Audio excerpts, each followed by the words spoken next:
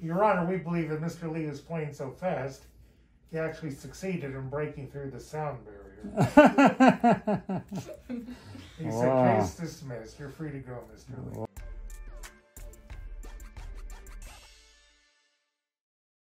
Okay, Ralph. How are you, Ralph? Oh, you'd believe a man could fly. The way he has introduced the movie Superman. Okay, well, very good. You will believe a man can fly. Well, can you? Close to it, yes. Well, you're a musician. Musicians fly, right? Yes, you know, there was a story surrounding me. Uh-huh.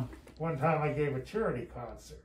Oh, you did? And afterwards, these police officers approached me and told me how much they enjoyed the performance. But as sorry as they were to say so, they were there to apprehend me and arrest me. And I said, "Oh, what charge, officers?" And they said, "Speeding." I said, "Well, officers, I can assure you, there are even eyewitnesses who will attest to the fact that I was chauffeured here. I did not drive myself." So, well, we're aware of these facts, Mr. Lee. Nevertheless, you're under arrest for speeding. I said, "Well, officers, with all due regard, all due respect, if I did not even drive, and I was chauffeured here, how can you arrest me for speeding?" And so, Mr. Lee, you see some gray hairs in our heads, do you not? I said, "Yes, sir." He said, "We're up for retirement in the next 2 years. We put in our 40 years, and that's all we're going to do. And in those 40 years, we've seen our fair share of phenomena after a sort."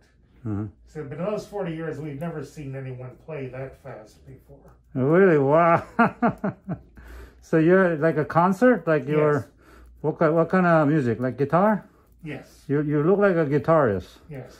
I wish I can show the audience the way you look. You look like a musician. Yes. They said I was playing so fast that I had to be arrested for speeding. And so then I took out my comb and I said, "El Comandante's received my sword, my submission, and my unconditional surrender." And then the judge, who tried my case the following morning, threw the case out of court. Because what happened is he insisted on knowing how fast I was playing. And these police officers said, "We're not certain, Your Honor." And he said, "You dragged Mr. Lee in here on a charge of speed. He didn't even tell me how fast he was playing." He said, "Well, he was playing, and all of a sudden there was an explosion on stage." And he said, "What happened? Did the amplifier explode?" He said, "No, Your Honor, we believe that Mr. Lee was playing so fast, he actually succeeded in breaking through the sound barrier." He said, "Case dismissed. You're free to go, Mr. Lee." Wow. You are quite the performer, I see. Oh, yes. So what kind of music did you Well, when I was play 16, so fast? I was with both the musicians of James Brown and the Famous Flames, Oh, wow. and the Isley Brothers, and then a lot of local bands that were into psychedelic music, and then on and on it went. And finally, I ended up at Kansas University, where I studied as a theater and voice major, and percussion minor.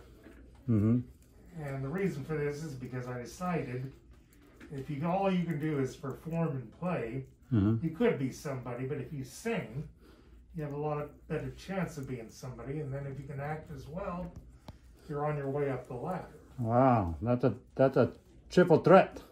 Yes, exactly. Wow. So what kind of music do you? All different kinds. What is your Preference? Yeah, major thing? Oh, I would say pop music is my first choice. And that Pop music? Yes, that covers a lot of territory. What's a pop music like? What kind of music is pop music? Well, it's popular music. Oh, okay. It can be rock and roll music. It could even be soul music. But whatever that's hot during that time, you mean? Yes. Is that like a pop music? But even in times past, there was a lot of excellent music which came about, and even in a future tense, there's a lot of excellent music that comes about. It's just finding the best of all music everywhere. And time is not so much a factor as the quality of the performance and the songwriting. I still side with this one great critic who wrote a book entitled Rock for the Ages, that he had a chapter that was dedicated and devoted to the Beatles. And he said, I believe they're geniuses. He said, as far as songwriting goes, they're probably at the top of their list, and they'll never be forgotten for that reason alone. Mm-hmm. He said, but for all of this, I still do not like them. He said, they'll go on breaking records and making history. It's just that in 20 to 25 years from now, I don't believe they'll have meant as much as Elvis Presley. Mm-hmm. And that was back. Can you do Elvis? Yeah. Well, I mean, I'm not an imitator, for God's sake. No. I am.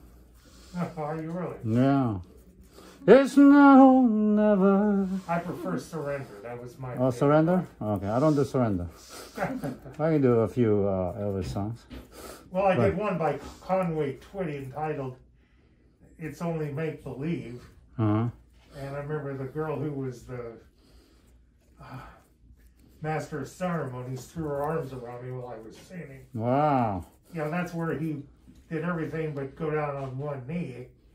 Really? Like Al Jolson, yes. That's your prime time. Yes, they love those kind of ballads.